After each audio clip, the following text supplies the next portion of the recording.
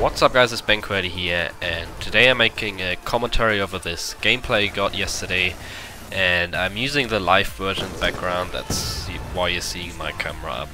I just thought it'd be better quality if it's live recorded, because in theater it always looks a bit choppy, and yeah, why not? So this is actually pretty nice gameplay for what I usually get. This was me playing with the Switch class, Ironside DSR, and I actually go on a 24 streak in the next live, I think. On this live, I'm not sure. Start off with the first 10 kills with the Ironside, then switch to the DSR, and later on I pick up an MP7.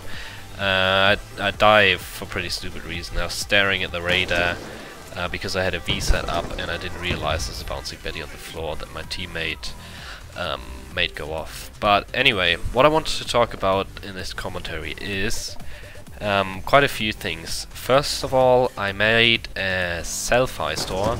If you don't know what that is, it's a store that's used by a lot of editors in this community to sell.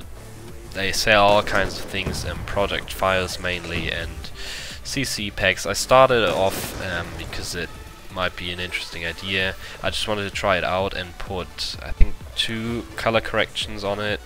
The one I used in my first Black Ops 3 edit, and the Revival 2 color correction. And some people have looked at it. You can apparently see like how many views your products have got. And I also recently added a color correction pack with 5 CCs that I've used before, and I've all made them myself. I'm not copying them from like another pack or something. And I just wanted to know you guys' opinion on that, if you'd be interested in, for example, project files. Like, I'm pretty sure I still have, for example, the Outbreak project file without the clips, so only the Sony Vegas document or whatever. And I just wanted to know if anyone would be interested in that, seeing like how my edits look in Vegas. And if you want to see that, then let me know in the comments, and I can put that on there. And I'll leave the link of my Sellfy in the description anyway, if you want to look at those CCs. And yeah, so that's the first thing I wanted to mention. Then secondly, there have been a lot of people asking recently when's Remarkable 3 gonna come out, because it was, well, it is planned for September still, and September is slowly coming to an end, and a ton of people are asking to work, who's getting pretty annoyed by it. I can understand that. And I've also seen a lot of comments on the trailer that I edited about when it's gonna come out, and I've even been tweeted at about when it's gonna be released. So all I'm gonna say is just wait until the work is done, and then it's gonna come out. I know he's working on it really hard. Last weekend I think we helped him with a lot of cinematics, which he's now got to record all, because it's like a 10-minute Teamtage and he's editing most of it. But I've already seen parts of the intro as well, so that's made or nearly finished. And you're definitely gonna love it. I've seen a lot of clips as well, obviously because I edited the trailer, and it's gonna be worth the wait. Honestly, if it doesn't come out until the end of September, then it will definitely be out early October, I can promise you that. But just stop asking to work, because a lot of people in Bang ask him like every day as well.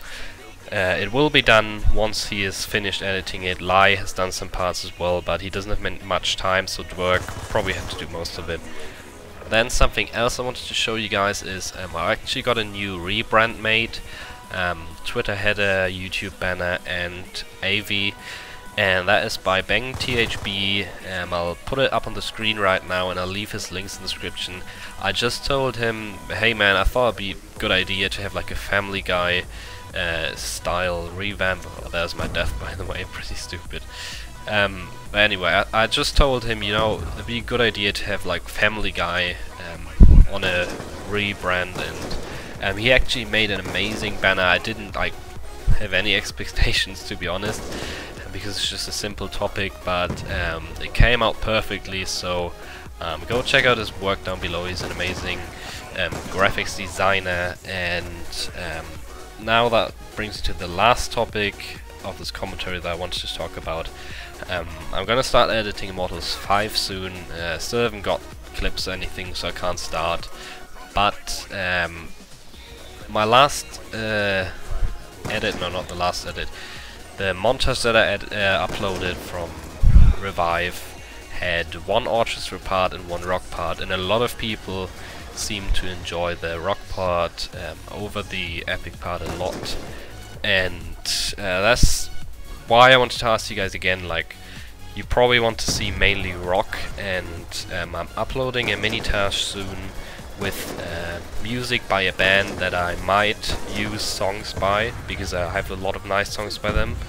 And I just want to know you guys' opinion on that, if you'd like that type of music, because I really like it, and you seem to enjoy my rock edits a lot recently. So once that mini-task is up, it'll be in a few days or something, then definitely let me know if you want that type of music in Immortals 5, and then I can definitely arrange it with Bundy. And yeah, that's just what I wanted to say. I want you guys help and opinion on what you want Immortals 5 to look like, music wise at least, because I think it would be a lot better to have a rock styled Teamtage.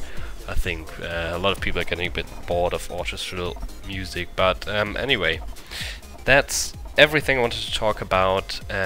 Quite a long commentary actually. I never do these long kind of commentaries, but yeah, I had a lot of stuff to talk about and wanted to mention a lot of stuff. Hope you guys enjoyed this commentary, and gonna see you in the next one with that sexy German accent. Bye.